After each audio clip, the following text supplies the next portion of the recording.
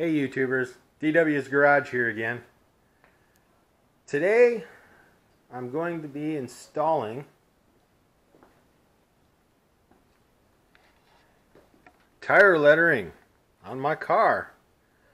I ordered tire lettering a little while ago. Ones that say shaker, and then another two-piece here that goes Scat pack. In yellow. I think it goes with the blue quite well on my car. But we're going to be installing it today. We're starting on at least one tire. Most of your instruction videos and everything that I've seen is, take some sandpaper, sand down the area where you're gonna be gluing your tire lettering on. Go from one grit, higher grit to a finer grit to make it smooth. Well, I've decided to go a little bit different route.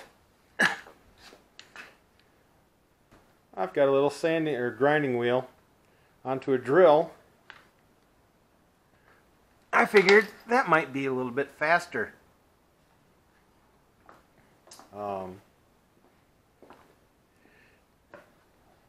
Lettering that I did buy, I ordered online from Tire Stickers.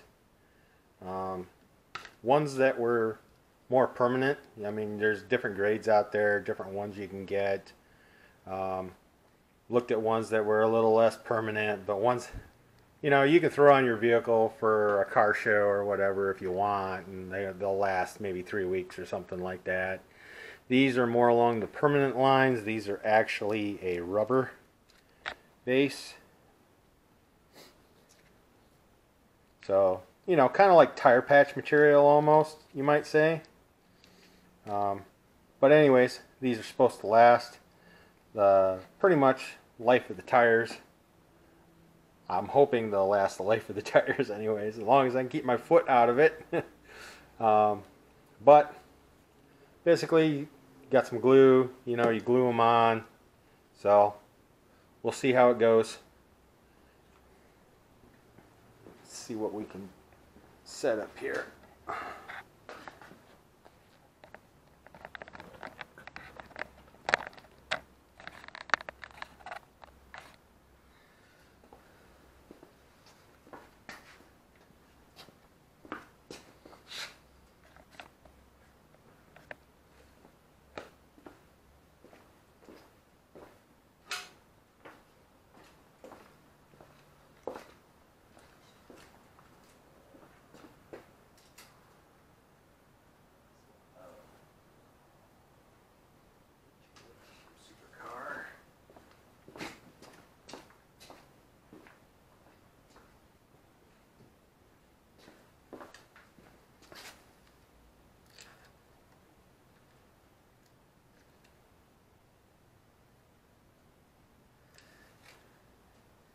Kind of got everything kind of marked out already. Just drawing a line in here to where I'm going to go to remove the lettering. The tires that this car comes with are originally Goodyear Eagle F1 supercar tires. I ordered mine 1-inch size, and on these tires where the lettering for the Eagle F1 Goodyear is, they're within 2 lines, approximately 1 inch, with little fine raised in here, also some lettering for certain things. So I'm going to remove all of this in here, and hopefully it goes well. Just going to make some measurements.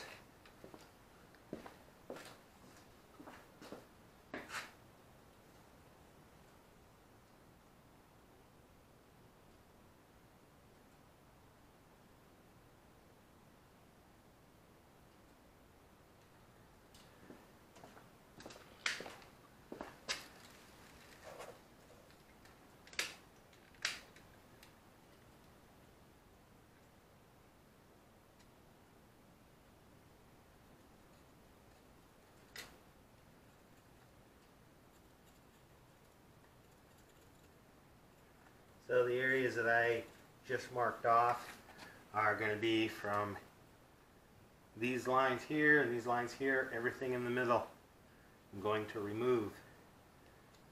This is where I'm going to put in the Scat pack. Opposite side will be the shaker.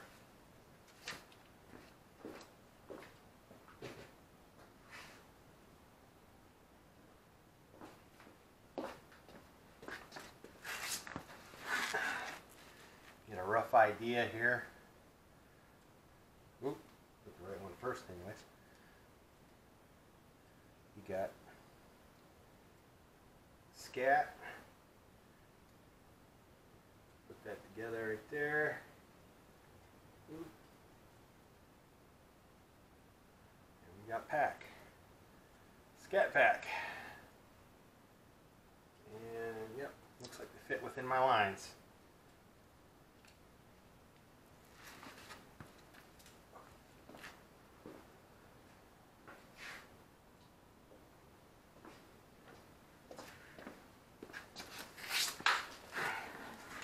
So I would say, without further ado,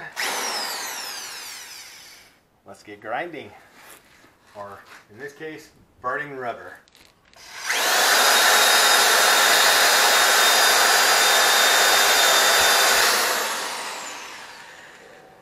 A lot of rubber coming off. I think this is probably faster than sanding. Okay. I got my grinding done on the tire.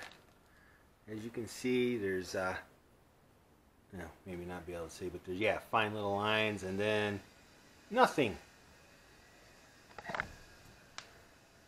Ground it down all the way around till that point. Gotta clean it. It's gonna take a little bit of cleaning, but that's a lot of rubber, especially when it's aerated. Anyways, we got to clean it with some acetone, and they do say it takes about 5 to 10 times to actually clean this off.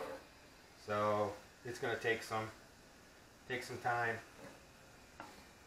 but got some acetone. You can go over to Lowe's and get it, or hardware store, wherever.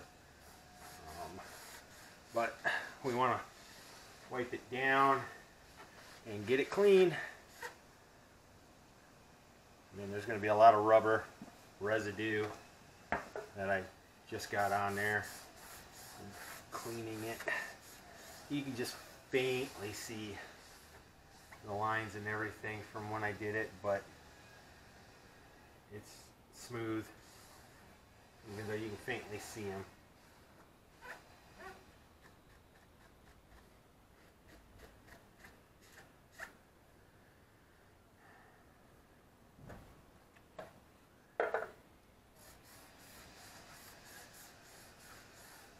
Oh, got some construction going on in the neighborhood. I don't know if you guys can hear the saws.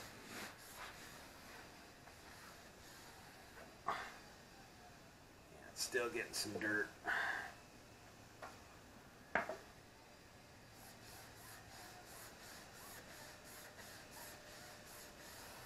But you want to make sure you get it clean as possible. Don't want anything to stop it from hearing as well as it possibly can on these tires.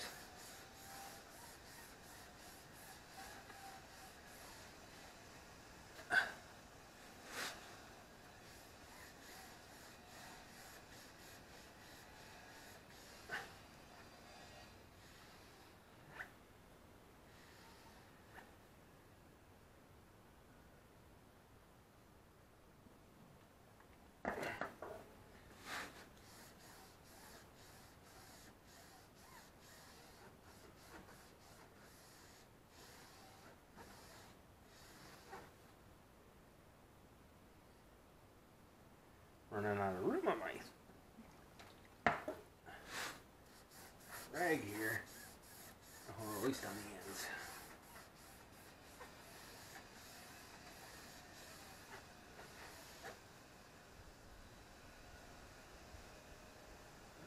lighter.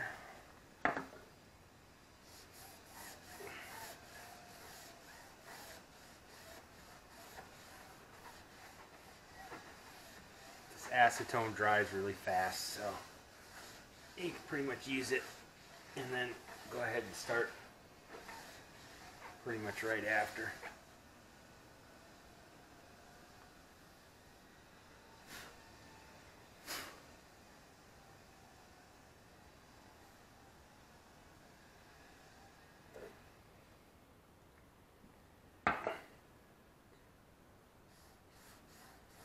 Of course, if none of you want to go downtown and buy some acetone from Lowe's or anything in a big enough thing, just grab your wife's or girlfriend's nail polish. That's acetone.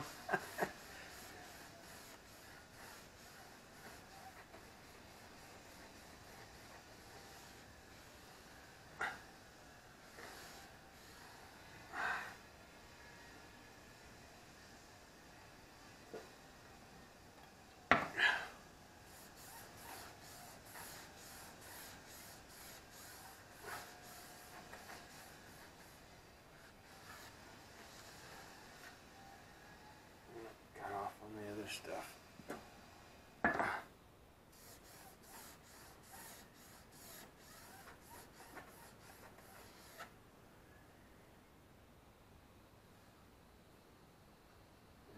Pretty decent.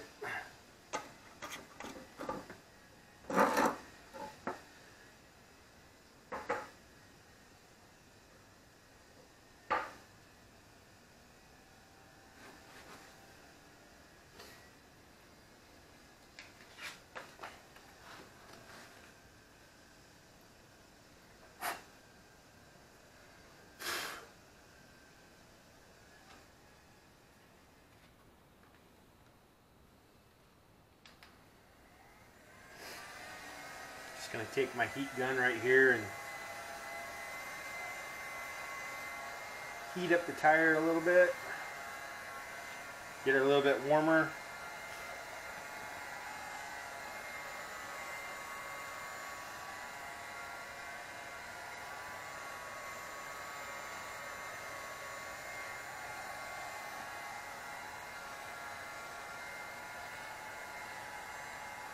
Now, according to the directions, you're supposed to put this on when the minimum temperature is about 65 degrees, which I'm over that out here today, so I'm not going to have any issues. But still like using the heat gun to help aid in anything.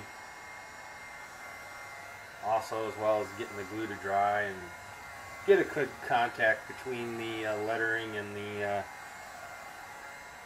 tires themselves with the glue.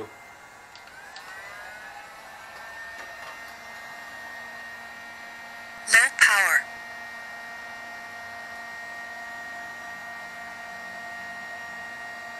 Also, they say to take the back of the lettering and just lightly clean it with some acetone as well. So I'll just take my rag here and just gently brush it a little bit.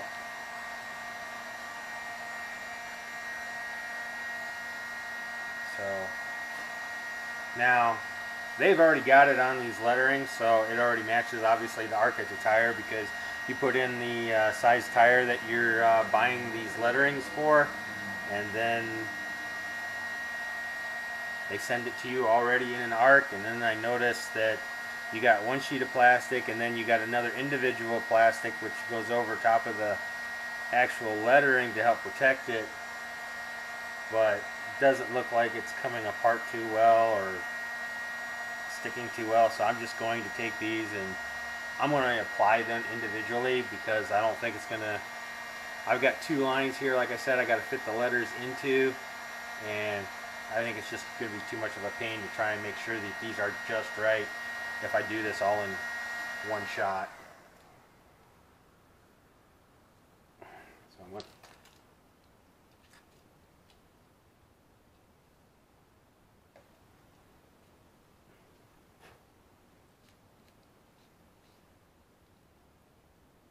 So anyways, I'm going to take the glue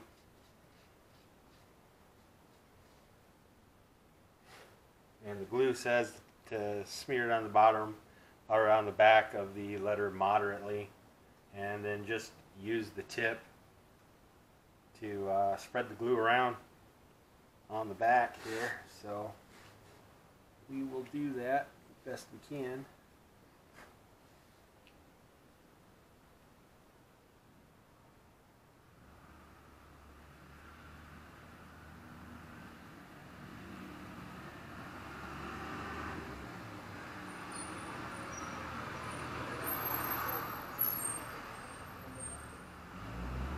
Oh yeah.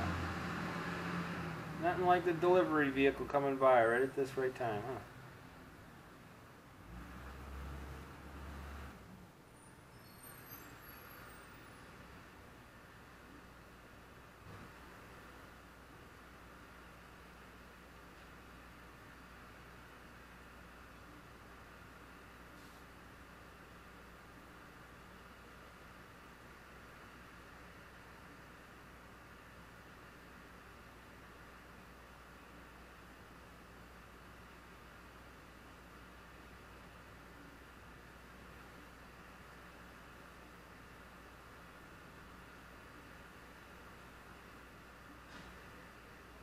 Get all the edges.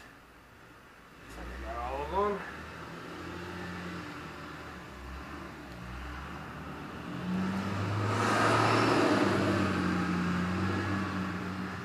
As you can see, I'm pulling it apart, and there seems to be a double layer here.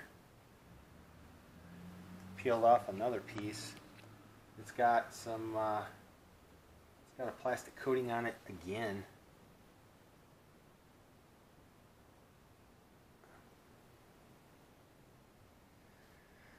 See if we can get it in there. Of course, it says to press down and hold it for 35 to 40 seconds, I believe it is. And if you see, that just fits in between the two lines that I got on this tire with ordering a 1-inch lettering for this.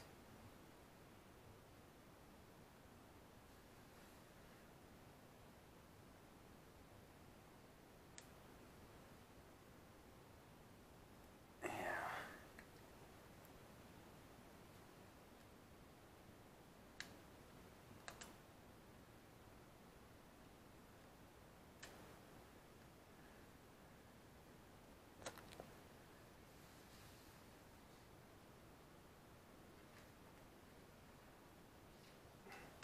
Like I said, I'm just going to go ahead and use my heat gun as well.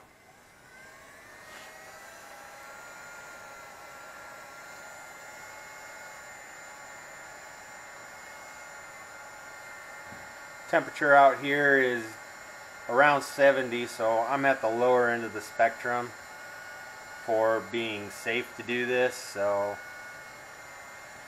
I don't think heating it up's gonna hinder it any from sealing. And they do say to take some glue and go around the edges and everything, you know.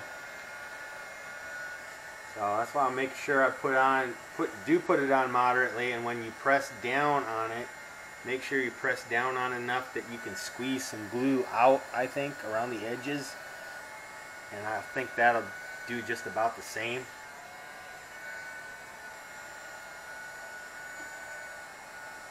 Yeah, because this is, if you see this, I'm pushing on this and it's not wanting to move. It is sticking really well with doing it this way.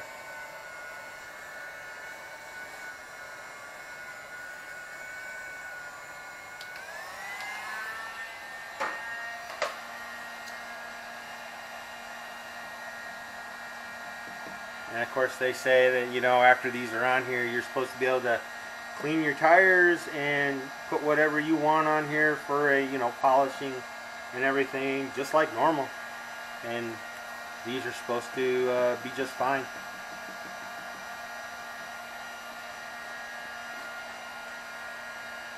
So let's see, on to the next one.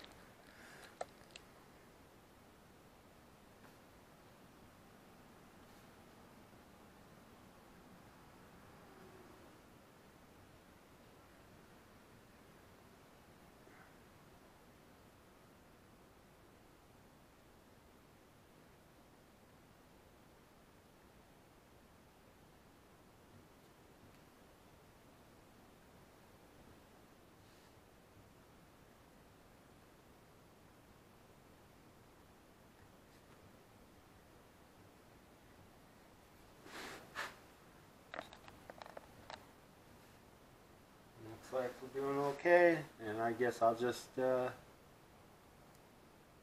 continue on down the line, just like the way I'm going. Okay, fast forward, and I've got lettering done for one of them. Let power. So now it's going Scat pack. I gotta rotate my tire and get the shaker put on the bottom. Looks cool.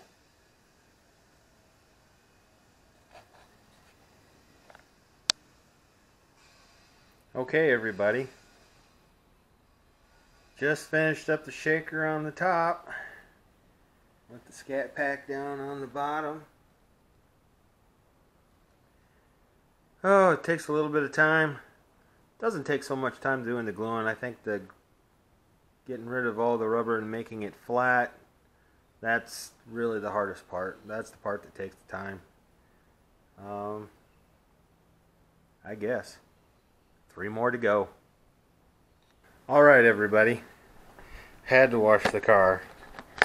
It had way too much rubber all over it. But as you can see, I think they turned out pretty awesome.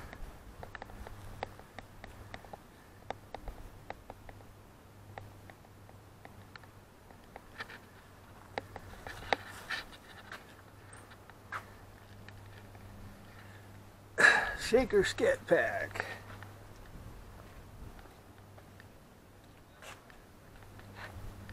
And we got it on all 4.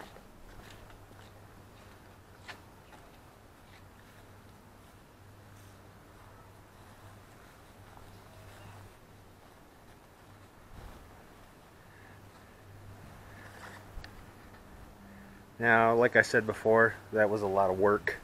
A lot of work. It took me probably, I would say approximately 2 to 2.5 hours per tire to do this.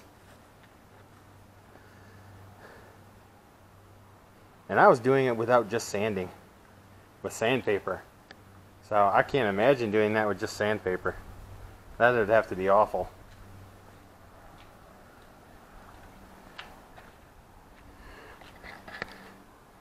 But I think the end results, in my opinion, are worth it.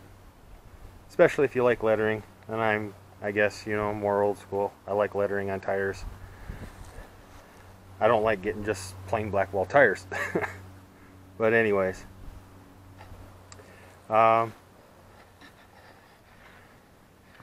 Like this video, share this video, guys, and if you haven't subscribed, go ahead and subscribe to me.